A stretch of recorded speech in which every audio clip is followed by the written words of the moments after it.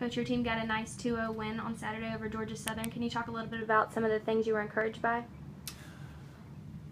Well, this was our second spring game, and we played an earlier one down in Florida, which was the earliest we've ever played a spring game, and we were initially very pleased with the style of our play, considering we had only had 5 days to prepare for it. Chance to play against a very good team, and we were really impressed with how we created so many scoring chances. I thought we should have scored 4 or 5 goals in the game, but there were a lot of positives that came out of it, and I think it was a great challenge for the kids. And coming into this game this weekend with Georgia Southern, I was pleased first off because I thought Georgia Southern was a good opponent. I thought they played really quite well the whole game, in particular in the first half.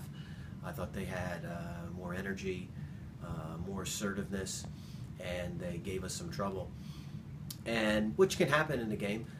The second half, we just talked about making a few adjustments, and I was pleased with the way our players came back out and had a firmer approach on the game, able to put our footprint on it, score a few goals. We were a little bit better taking care of the ball, made better decisions.